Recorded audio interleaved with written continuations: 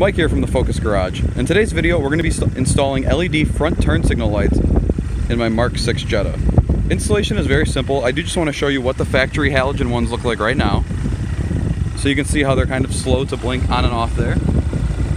Kind of fades in and out. I do have aftermarket LED replacements, so we're going to go ahead and throw those in. I do have aftermarket bulbs, not aftermarket bulbs, but I have aftermarket housings on this car. But the principle is pretty much the same, and it's going to use the same style of bulb. So to remove the factory bulb, I'm going to reach right down in here, and I don't know if you can quite see that.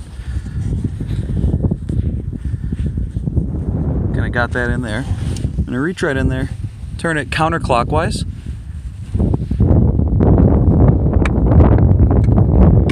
And boom, the bulb comes out. So here's the factory bulb right there. To remove this, all you have to do is go ahead and press it down and turn it.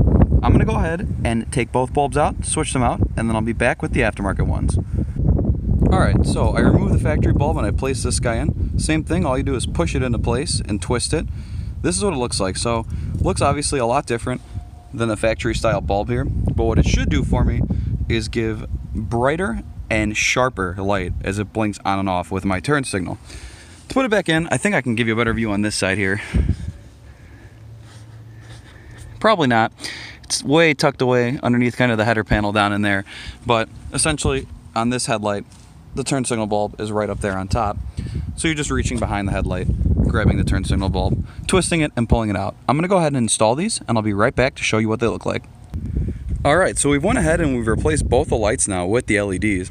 And as you can see, I'm not sure if the camera picks it up, it is a much more amber color from it. And not only is it more amber, it's a very crisp on and off light. So there is no fading, no like slow dimming in and out.